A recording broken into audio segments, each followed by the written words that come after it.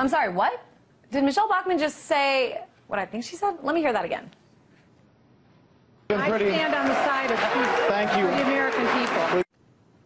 Michelle Bachmann stands on the side of peace. So essentially, let's start a war with Iran. P.S. I love peace. There are a lot of things that this makes me think of.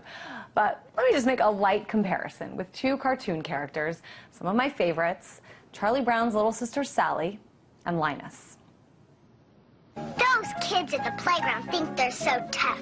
Well, I'm not out to start any trouble, but I'm also not afraid of them. I'm taking the advice of Theodore Roosevelt. Speak softly and carry a beagle.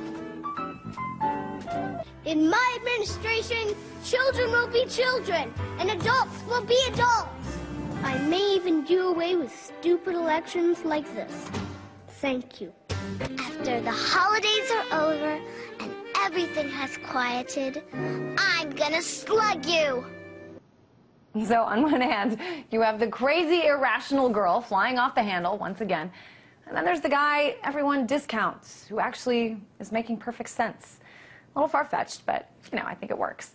But I want to get back to this comment made by Michelle Bachmann. One more time, please. I stand on the side of peace. Thank you. For the American people. There are so many things to say about this. First of all, Bachmann cites a report by the International Atomic Energy Agency that basically says Iran might possibly have been working on developing nuclear weapons before 2003 and may possibly be doing so now. It does not cite any direct evidence of this because, well, there isn't any. So Michelle Bachmann is drawing a conclusion based on a hypothesis that's based on a premonition and fear-mongering, and perhaps the desires of the defense community that Iran is an urgent, direct threat to the U.S. not to be ignored.